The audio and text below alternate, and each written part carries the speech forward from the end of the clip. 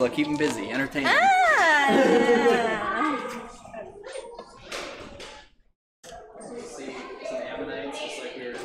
This is my pink dinosaur. I'm working on painting the little white bits, the horns.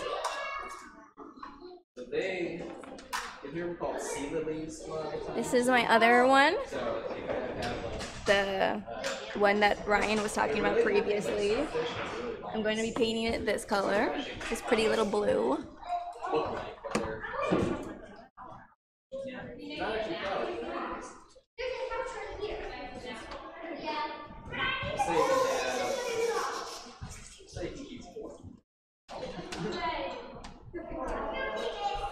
That's kind of fun in here is that we like some real big heavy teeth here. But a lot of the stuff that you're seeing in here is stuff that is aquatic, so it's bigger. So this is the top.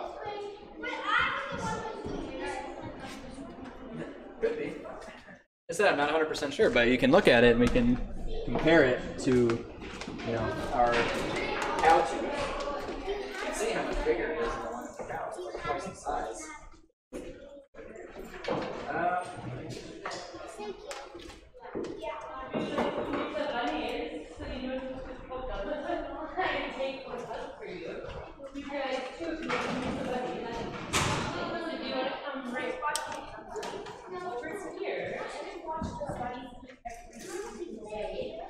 This is Ryan's fish. Try not to get any paint on it.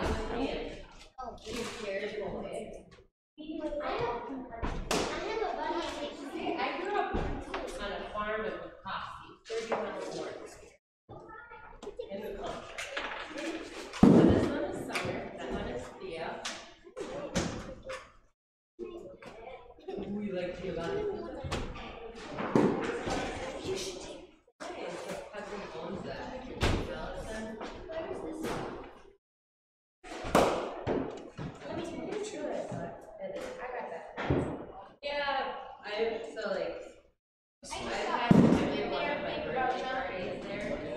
All my siblings are very young here. Every birthday social you get on. I just went to Placoderms. Her mom. Yeah, the teeth tend to fall out and stuff. It's one of the hard parts about cleaning bones. What was that? Oh, the one that was here? Yeah. It'll be back. This is your cake, your water. I did everything else. Are you saying it's hard to do? No, I'm saying it. There's not water. Just stop waiting for you to like your yeah.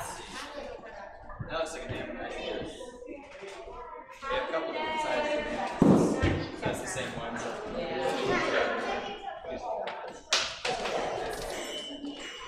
Common sense. Yep.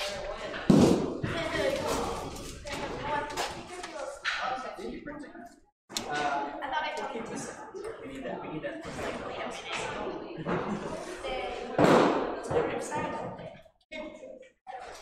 And what's kind of interesting is like we're looking at this and obviously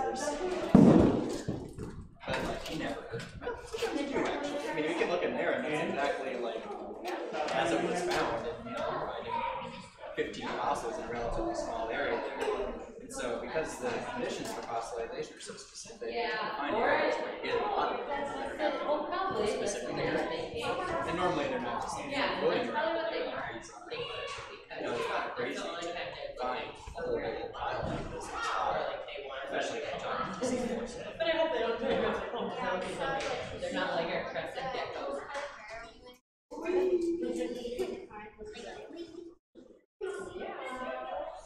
The sand dogs, yeah.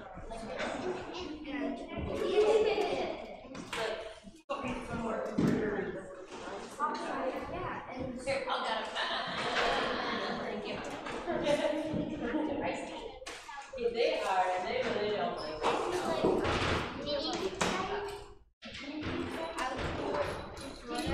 So I'm allergic to the guinea pigs. I cannot handle those, but I can do snakes.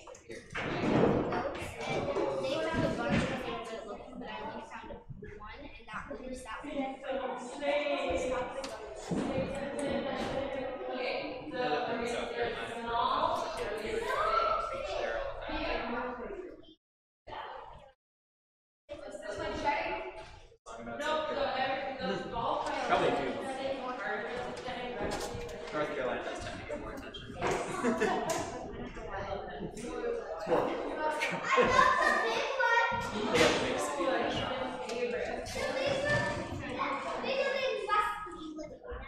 I do like it.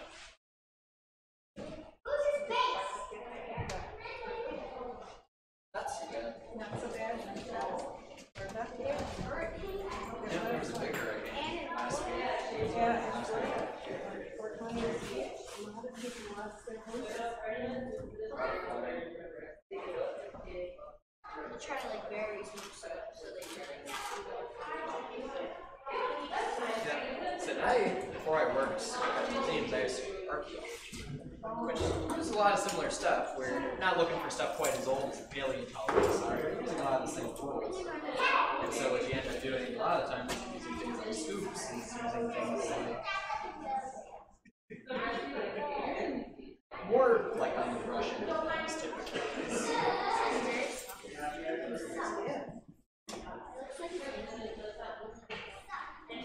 Yep.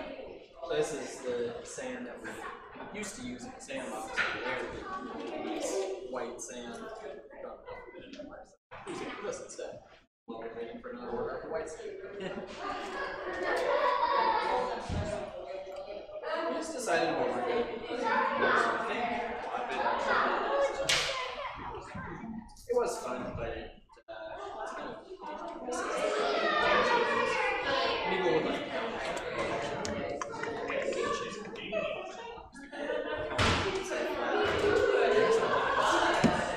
it had its pros, it had its cons. So we're waiting on an order.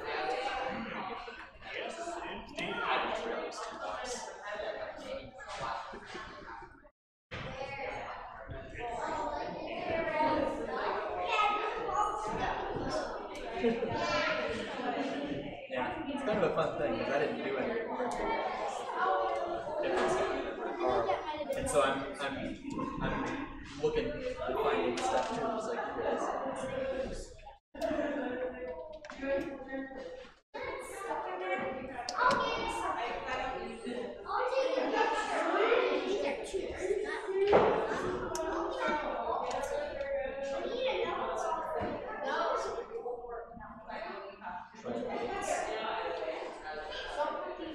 There, art code.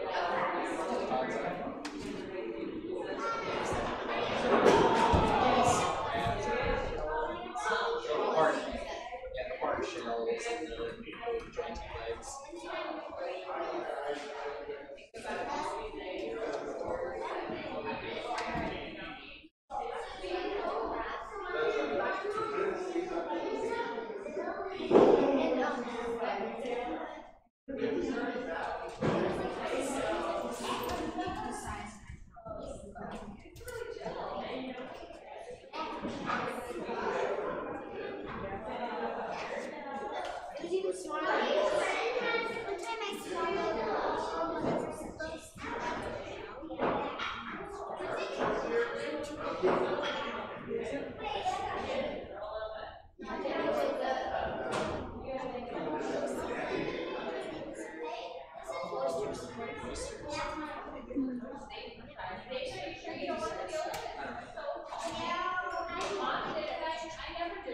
It's good.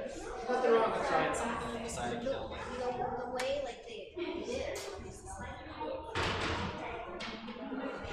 You almost drink it. You slurp them. You gotta slurp oysters. Yep. So, Angel's keeping it busy. I'm not really saying much because I don't know what to say. But I'm occasionally showing them the progress of our dinosaurs. We have a YouTube channel, a Twitch channel. So it goes to all three sides.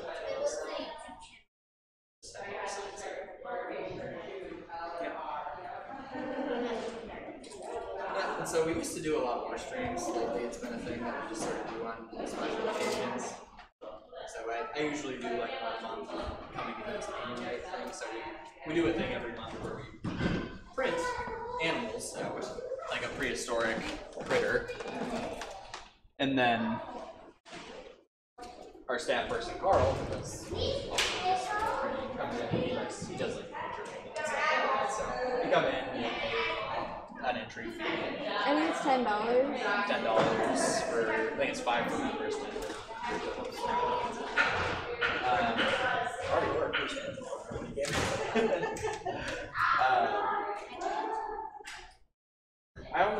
Well, we're out of the critters for now. We did our couple that we were working on. But yeah, basically, once a month we do one. And so I usually do one at a time. It's sort of the thing, and I'll usually do a live stream, and we'll talk a little bit about the animals. We were talking about Dumpiaceus is the species that we're doing this month. And so it's part of this old group of fishes called the Placoderms that existed 400-ish million years ago. As I said, like to eat a lot of things like ammonites. Ammonites were one of their favorite food.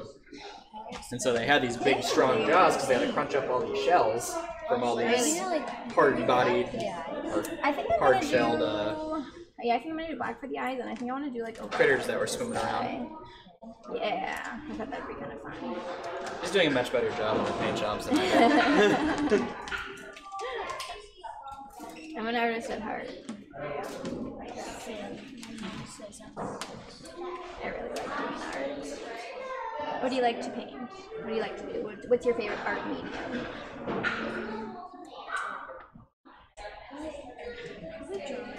Drawing? I think my mom likes to draw.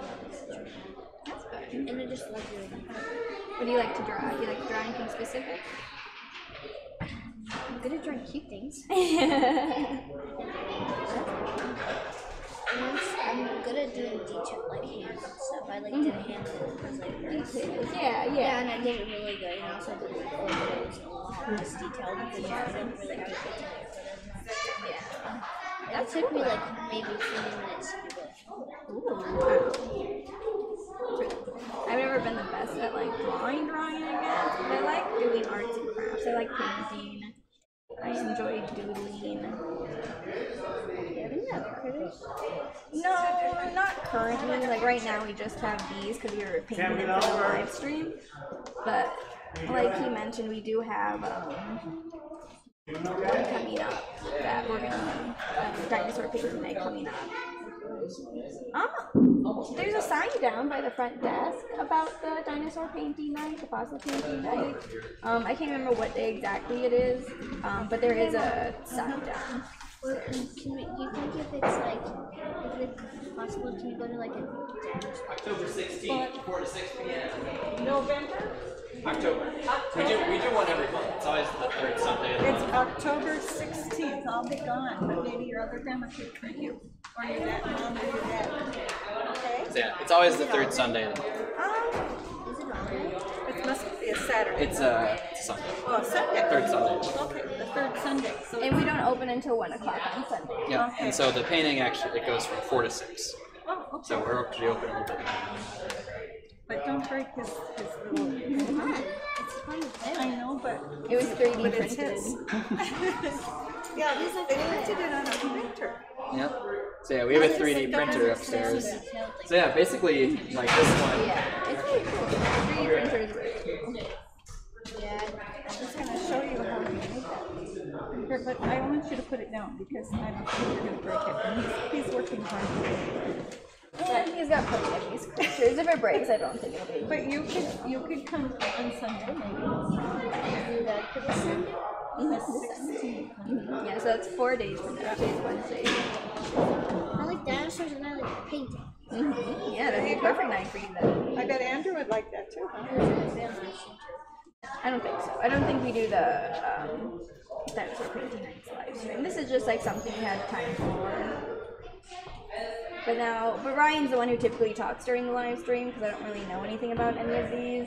So he just kind of like left me here. So I've been quietly painting. Okay, he's going to show us how they do it. So this one's been He was kind of like partially taken apart, but when it comes off the printer, it's like this. So we print it off in little pieces, basically, a bunch of little pieces that all come off on one, and then we separate them out and assemble them. And so with bigger stuff or anything that's got moving parts, we've got to do that. With some of them, like this guy, we maybe print it off just as one big piece. Oh, shit. Now it's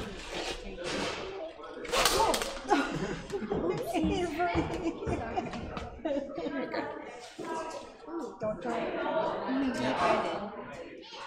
And so you can see the lower jaw and the upper part of the head were separate pieces. The fins on the bottom are a separate piece. And then, so was this blade. So all the little joints in there that we got to run through, and the tail. Except like this guy, and so we probably got printed off as one big one because there's not the movement. Gotcha. It's pretty amazing. But some of the other stuff we have over here, like Over there, look. Here. Detail. The paint doesn't dry very fast, and it doesn't wanna. You can see it's kind of like it's not painting like super solidly over it, so I'm having to do like really thin, small layers, like, and then wait for it to dry and return to it. I definitely think I might have like taken too much paint, so I'm gonna try and use all that so I don't waste it. but it's that replica that we printed on It looks good the way it is. Thanks. that exact specimen. I think I might do another pink coat once it's done, try and get the horns a little like more white. And then I don't really know what else. The ones are white, it looks like pinkish. Yeah, because I painted it pink first. I didn't really think about the horns being white. But yeah, so I'm trying to like paint these little pieces. So it's like it looks like white and pink. Yeah. I'll just have to do like more like white paint over it to kind of paint over the pink that was already painted, but I didn't really think about it. This looks like so solid and stuff, but this one looks like Very cool. it's probably printed. Yeah, it's printed black. Yeah, this one is printed black, this one is printed white. And so the black shows through a lot better, like when you do the paint, and so you have to do like a few more coats than with just the white. Yeah, one of the things I gotta do is I gotta get my eye painted yet. So Dunkley Osteus is kind of a cool little thing around their eye. They have what's called a scleral bone. How long ago was it? How long ago was it? Went extinct about 380 million years ago. It's a little older than you. It's older than dinosaurs. Dinosaurs didn't exist yet when this thing already went extinct. First dinosaurs are about 300 or so million, 200 Maybe million. where's the bag? It's right here. Because I don't want to do the same bag. Well, you I only found one bag, so you're gonna share. yeah, you can share the bag. What do you say? Thank you. Oh, that's so cute. Thank you, Technicolor. Yeah. I normally don't like pink, but those two are really Right? Yeah, normally I'm not a huge pink person either, but I felt like doing something kind of fun. Yeah, and you got the beak a little bit different color and the horns. Got the white. I'm gonna show off my dinosaur.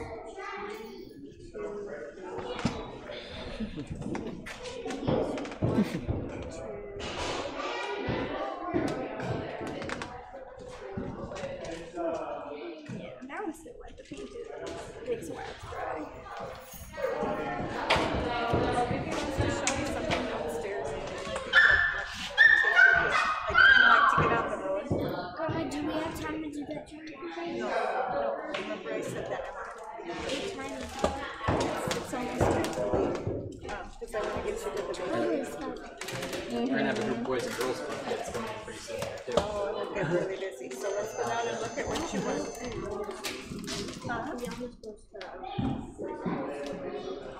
Well, I think we'll be done by the time they come. Because I'm going to take you to the bakery. Yeah, bakery. That's all the teenagers today. Oh, Oh, cool. That's awesome. That's really Grandma nice. owns the boat. Ah, that's so cool. Okay, I'm going to walk through here. Grandma, come on.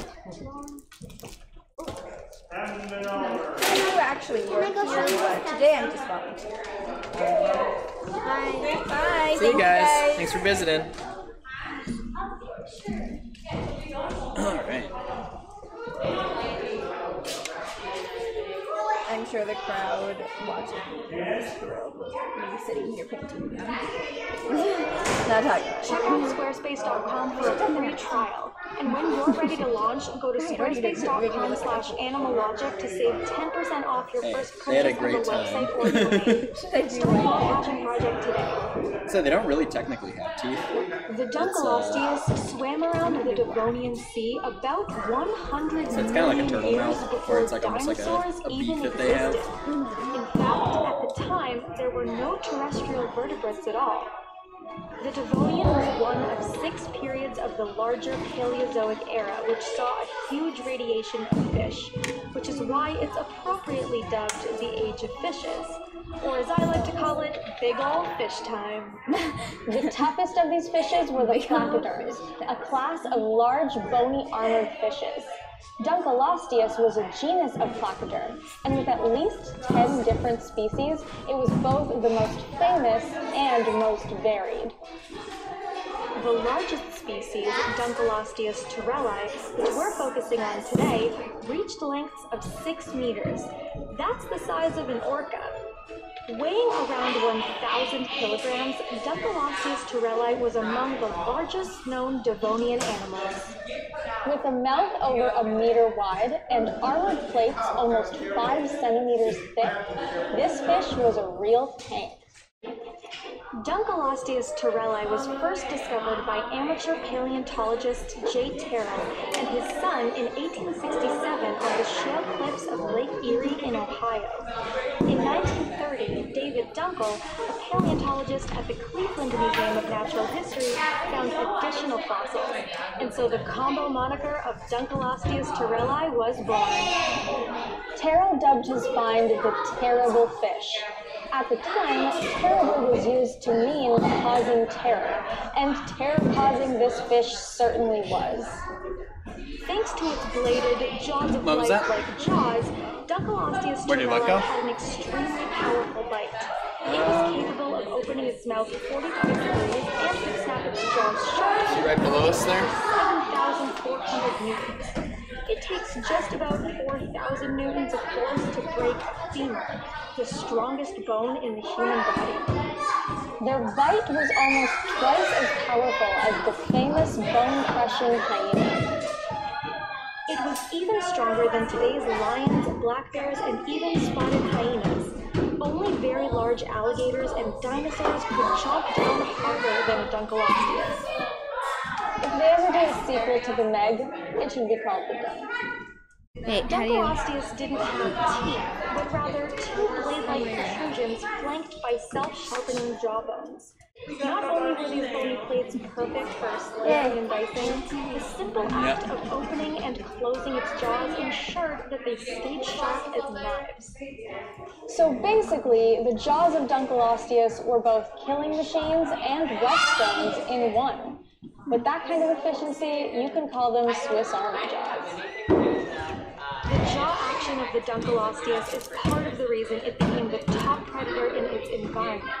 Its jaws were not only extremely powerful when slamming shut, but also ridiculously quick to open. So how do we know how fast it could open and close its jaws if it's been dead for hundreds of millions of years? In the case of Dunkleosteus, researchers used biomechanical modeling to reconstruct how it worked.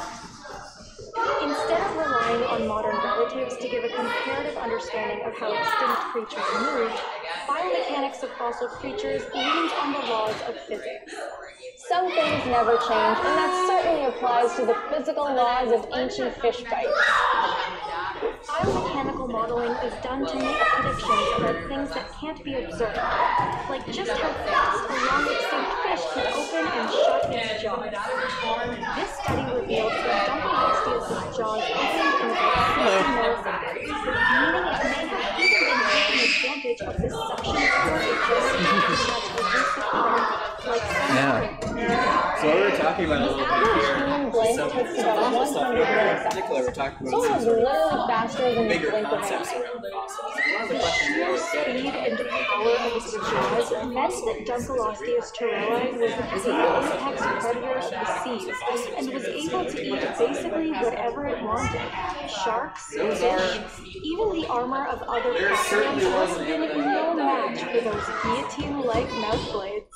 is what we're seeing. Fossils of the dunk have been found with scars and wounds from other Dunkleosteus. Nothing there. So members of this ferocious species weren't even safe from their own siblings.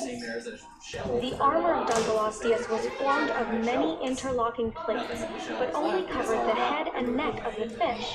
Their bodies were either naked or covered in small scales, which would have decayed quickly.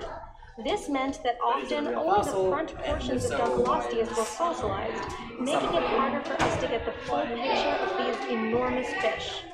Another complicating factor is that the plates would often fall apart when the fish died, making it hard to puzzle them back together. A few fossil examples, however, do exist to show just how the plates fit together when the fish was alive. So why don't we have giant armored fish today snapping at our legs at the beach? Scientists believe that two separate events of low ocean oxygen levels during the Devonian were responsible for the extinction of all placoderms, including Dunkleosteus. Basically, they all suffocated. One recent study linked this latter mass extinction, called the Hingenberg event, to UV radiation entering through a hole in the ozone layer. Let's just hope we can put the brakes on our own human-caused climate change before we set off another mass extinction event.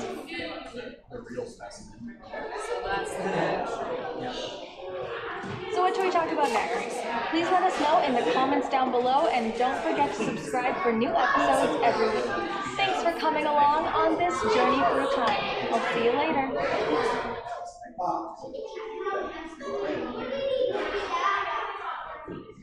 So, again, like, not in the past necessarily, that's the way that those happen probably is somebody had a really scan, uploaded a model to the internet, we download the model to the internet, put it into our 3D printer, and we print it out. Is that no way? Yes, they didn't. You know what you did. Yeah. And then, the real one. So if you didn't have any defensive weapon, all you had was like a chance to Yeah, like holding there's a tooth. It's shaped like this. There was a tooth that occupied a space that was shaped like that. So third animals, a lot of times the last place you'll ever be. We don't worry that way, so that's why, because they don't want to know something else. And so when we say fossil, really what we mean is sort of any remnant, any proof that something living existed in a space before. And so you'll hear about sort of more direct fossils like this, but there's trace fossils. And so you can think of Yeah. trace fossils would be something that's not a direct part of anything, something like a compound. And so we call it a fossil, even though it's like not really a part of an animal or evidence of animal there. So it would be another trace fossil.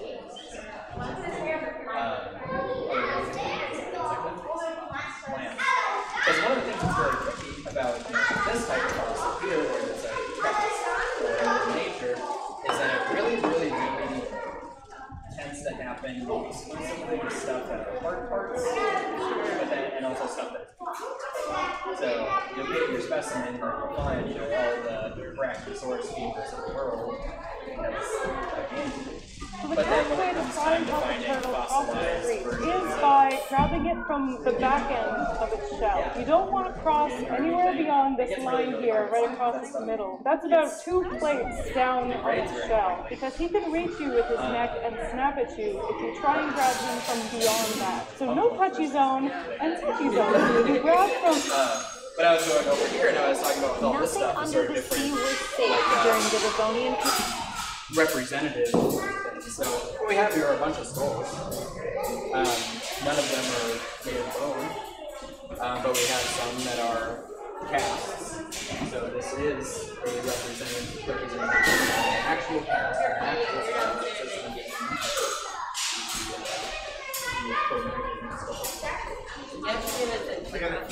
Just the retake, right? Yep, Today on North 02, we are going to be talking about Dunkleosteus. Dunkleosteus was a terrifying placoderm fish from the late Devonian. It existed so long ago that life was just getting its start on land. It had very unique features not seen on Earth today. Before we talk about this amazing brute, let's talk about its evolution first. Dunkleosteus was a placoderm. Placodermy is a class of armored prehistoric fish which lived from the Silurian to the end of the Devonian period, about 430 to 358 million years ago. They were very unique in a few ways. Their head and thorax were covered by articulated armor plates, and the rest of the body was scaled or naked, depending on the species. Placoderms were among the first jawed fish. Their jaws likely evolved from the first of their gill arches. Placoderms are thought to be paraphyletic, consisting of several distinct outgroups or sister taxa to all living jawed vertebrates, which originated from their ranks. This means that placoderms are likely the ancestors of everything from dinosaurs to people. This is illustrated by a 419 million-year-old fossil, Entelognathus, from China. It is the only known placoderm with a type of bony jaw like that is found in modern bony fishes. This includes a dentary bone, which is found in humans and other tetrapods. The jaws in other placoderms were simplified and consisting of a single bone. Placoderms were also the first fish to develop pelvic fins, a precursor to hind limbs in tetrapods, as well as true teeth. Another thing to note about these true teeth is that they actually evolved from scales. So next time you brush your teeth, you should know that you're really just brushing modified scales. This is why the Devonian and other periods around this time are so interesting. They show us how fundamental traits of life on Earth came to be. Placodermy was a really diverse order which controlled much of the ecosystem at the time.